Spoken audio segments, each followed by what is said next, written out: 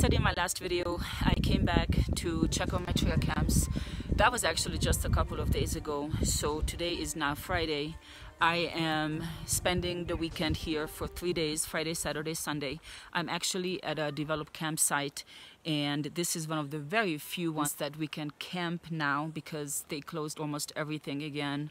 I'm not really sure why, but I can also have a campfire, so that's kind of exciting. Probably the last one this year.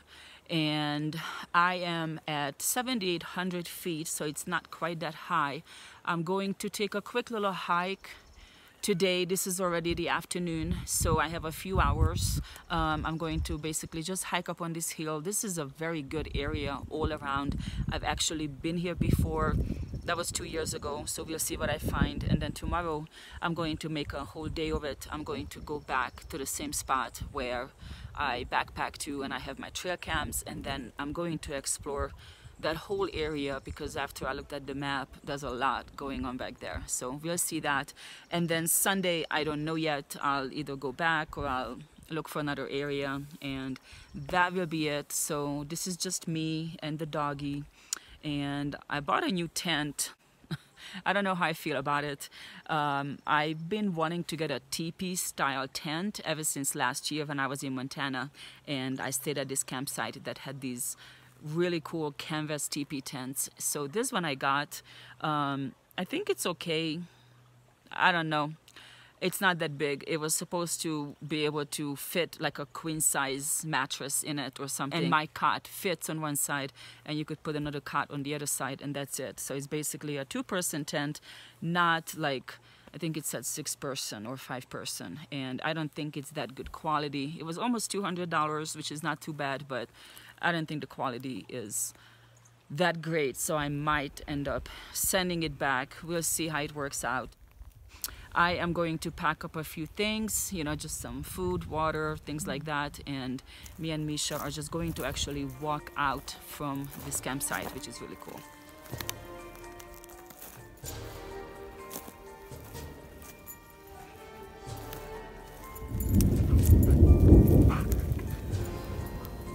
As soon as I left, it started sprinkling a little bit, and I could hear these really loud thunders. I don't know if you could hear them, but they were super loud and they kept going on.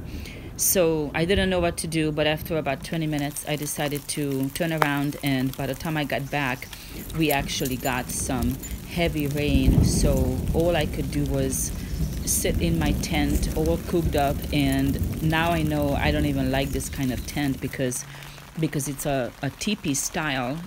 You cannot actually open the door when it's raining or if it was snowing to look out because everything will fall inside. I actually left the door open and some rain got inside of it. So definitely don't like it because I was sitting in there for a couple of hours, and it was just kind of boring and claustrophobic a little bit. It's a small tent.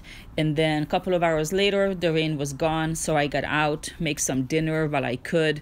And I was even able to make a campfire and just kind of sat there and read my book and relaxed. Then I went to sleep. So day 1, hike and scout, that was basically not happening.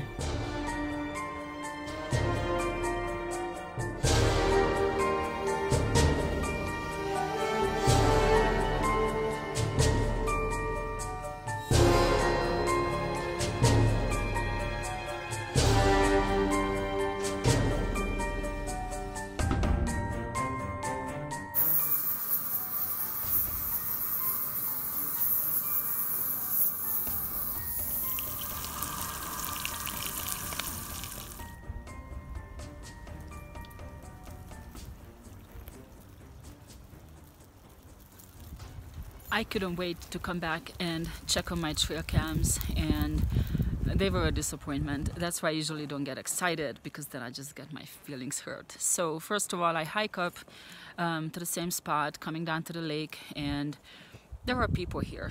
There's like 10 people, 2 families or something, kids, you know, parents, and fishing, and hearing, you know, loud, hearing their voices from far. So I was like, well, let's hope my trail cam is there. It was, and it didn't really capture much. So anyways, I took it down and I went out to the other trail cam. The area I focused on was the actual place where the deer would probably cross to drink out of the stream. That was nothing. I actually came across it, and the trail cam, of course, videoed me and the dog. So if there were any deer doing the same thing, they would have been on that trail cam, and there was nothing really. So I picked that up and took it with me. And I feel like if people are actually going there, it's not a good area. So I decided to hike up behind that meadow. There's actually a road there, so I kind of went to the side, and that's a huge remote area. I actually came up to 9,600 feet, almost 97. I was actually on the top. There's nowhere higher to go from there, and it's all flat. I mean, hardly any trees, no shade. There are absolutely no signs of any activity whatsoever. So I'm just basically going down with a little, workaround to go back to the same spot where I came from. But I'm just trying to explore this area, just going super slow. It's really steep. I'm just going very, very slow.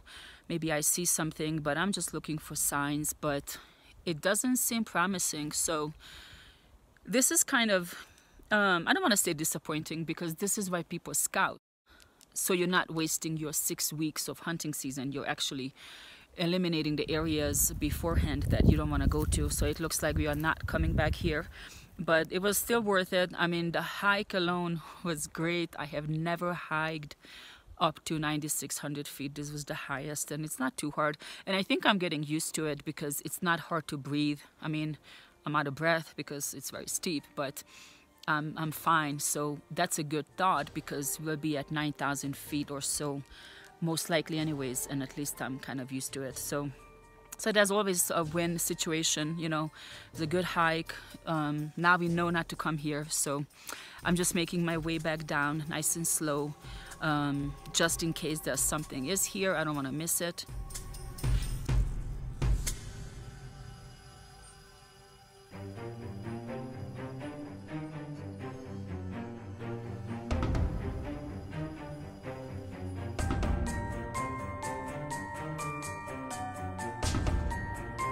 On my way back down, of course, I glassed a little more, and I want to tell you about this really cool binocular stabilization system I got from Hawken Wildlife. As you could see, this is basically a harness, and it houses your binoculars, and it basically has two components. One is the actual stick that will stick up and hold your binoculars. Then there's a connector, and there's a pad with a strap that you already have your binoculars strapped onto.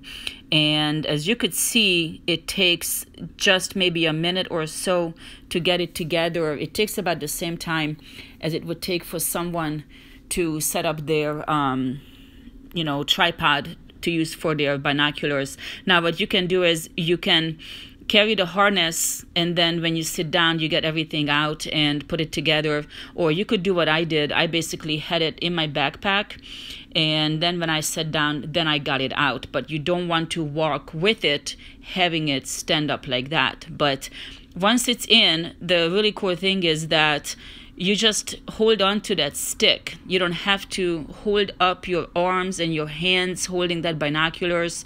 My hands get numb and my arms get tired, and I hold the binoculars with one hand and then the other and then both. And maybe it's just me, but I kind of get tired of it, so I lose interest. I mean, I just take down my binoculars a lot quicker. But this way, I just hold on to the stick, and I don't even actually have to hold on to it. I can just push my head up against it, and my eyes are right in there, and I can actually just use my head to use it sideways, or my body to scan up and down. So this is perfect. I mean, I could sit there for half an hour or longer and just keep glassing to actually do it the way I'm supposed to. So I'm really happy about this. And Of course, you can always adjust it. You could adjust the tilt to look up and down. It just takes a second. You can, of course, adjust the height. It really doesn't take that long. So I definitely recommend this product. This is really a lifesaver for me. I'm sure other people already, you know, have theirs figured out and they don't mind to get their arms tired and everything. But for me, this is a lifesaver. So this is really, really cool. And after that, when I got back, I was just basically just doing some archery while I could. It looked like it was going to rain, and I was at a campsite, so I could only do about 20 yards, and it was okay, I guess. And then it started sprinkling, and I was just sitting in my tent once again, cooped up in there, and I just decided to cut my trip short. I packed up and I went home. This area is kind of overhunted a lot of times. There are a lot of hunters here, which I wouldn't mind, and it's a really big area, which again, I wouldn't mind that either, but I didn't see any signs. I didn't see anything. It was just, I don't know, I guess it's not supposed to happen. I will be going to another area next week, and hopefully that will be the one. Thank you so much for watching. I will see you guys next time.